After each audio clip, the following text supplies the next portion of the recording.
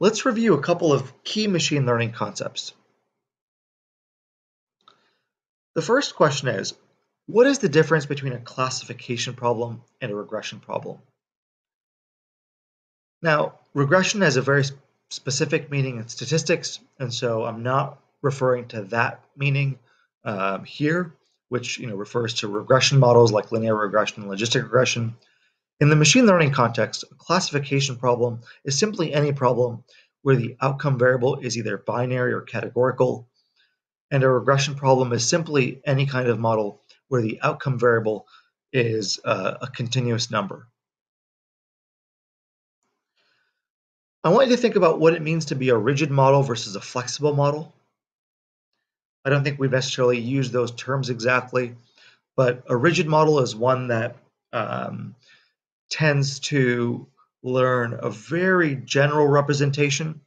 An example of a rigid model might be a decision tree or a linear model, whereas a flexible model tries to learn, a curve or a non-linear relationship in the data. And that can be a good thing when the data itself has non-linear relationships in it. But as the word implies, a flexible model can kind of contort itself to try to fit the data points such that it learns a representation of the data that doesn't generalize really well. And if you're still kind of confused about this, imagine that you've got a series of points and you've got a handful of outliers on the very right side of your graph. And if you've got a rigid model, it's going to kind of ignore those outliers because those outliers, aren't going to really make a big difference in how the rigid model sees the data. A flexible model, though, will try to learn the meaning of those outliers. And while that may be a good thing, many times outliers can kind of represent a fluke or a mistake. And so a flexible model is at much higher danger of learning a representation of the data, which actually doesn't generalize very well when you give it new data, because the outliers that were present in the training data, for example, might not be present in the test data, and you might have other outliers that weren't in the training data that show up in the test data, which kind of mess with the accuracy and performance of the flexible model. So we talked about some of the advantages and disadvantages a little bit. I alluded to them, but just to state them explicitly, an advantage of the rigid model is that it learns a representation of the data which is likely to generalize well, at the expense of not learning these nonlinear relationships. A flexible model can learn a very complicated relationship, but it often tends to overfit. And we'll talk about overfitting in just a second, because it's a question that related to one of the previous labs that I didn't specifically call it that, but you'll see what I mean in just a moment. So what's the reason we split our data into a training set and a test set? The reason has to do with the fact that a flexible model learns potentially, a representation of data that doesn't generalize well. So you imagine you've got a series of points. A flexible model is learning a decision boundary by contorting itself and trying to learn every single point. But if you were to train such a model in all of the data and test its performance on the same data, you would think that that model is doing really well. However, the flexible model might not be doing very well because, again, it didn't learn a very generalizable representation. So if you see that the model predicts much better on the training set versus the test set, this is an indicator that this model is overfitting. So we actually call this overfitting. And if you think back to lab, the decision tree had pretty good performance on the question that we had in lab on the training set. And if you compared its performance on the training set against the test set, it performed equally well almost in both sets. On the other hand, the k-nearest neighbors model, with the default settings that were built into the KKNN package, the training set performance looked fantastic, and it seemed to be much better than the performance of the decision tree. However, when you looked at the k-nearest neighbors model performance in the test set, it did a lot worse. So this gives you an inkling of an idea that if your model is doing a lot better on the training set than the test set, it might be overfitting, and it's potentially not a good model to use going forward because it's going to be biased in favor of observations that look like they came from your training set. Okay. I also want to review some key machine learning performance measures that I know were covered earlier in this class, but they are worth repeating.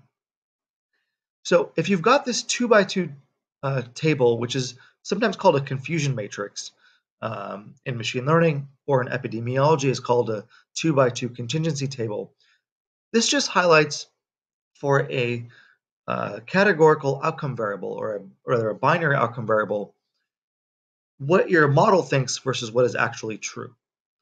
So A here stands for cases where your model predicted yes, for example, yes, they have hypertension, and the truth was also yes, as in yes, they had hypertension. D, if you go to the bottom right, is where your model predicts no and the truth is no. And then B and C are two different situations where your model and the truth are not in agreement. So with this kind of 2x2 framework, I want you to think about when we ask about the accuracy of a machine learning model, what does that mean? And when we think of accuracy, what we're really thinking is, the percentage of the time that the model got things right. So if you try to define that mathematically here, there's two ways to get things right. You can either have a model that guesses yes and the truth is yes, or the model can guess no and the truth is no. So the numerator here is A plus D. The denominator is actually just everything. It's A plus B plus C plus D, because typically when we talk about accuracy, we're talking about accuracy, of all of the predictions, for example. So the formula for accuracy here is just A plus D over A plus B plus C plus D. So if a model is 99% accurate, is it a good model? Maybe another way to think about that is it always a good model? And I don't just mean here, can the model get a little bit better? Because I know a lot of your parents probably, you got a 99% on your exam and they said, well, why didn't you get 100%? Of course you could do better. That's not what I'm asking here. I'm asking, can you have a model that's 99.9% accurate and yet it's worth just like throwing in the trash because it's worth nothing? And the answer is it's not necessarily a good model, and here's why. Let's say you're trying to predict a condition that is only present in 0.0000001% of the population. If you had a model that predicted everyone does not have that condition, it would miss every case of individuals who have that condition. So, because it's always predicting no. However, because D is so large here, it predicts no, and no is so common in the truth that, a model that always predicts no would be 99.9999999% accurate, for example. And so if I told you, hey, I've got a model that's only 99.9% accurate, you would say, get that model out of here. I can do better by just guessing no for everyone.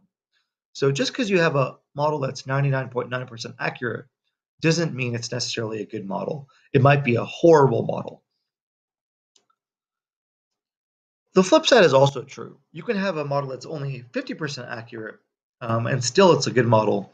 Because, for example, imagine that you've got a situation where something is fairly rare, and it's guessing accurately only 50% of the time, but it's identifying all of the cases of that rare condition. You might be willing to tolerate 50% accuracy. It's if it's able to get things right when it matters, meaning like when they have that condition. So just don't look at the number of accuracy and say, I'm happy. Always think critically about what that number means in context of how common that condition is. Now, you had a question on the lab that asked you about recall, but it asked you this in a very indirect way.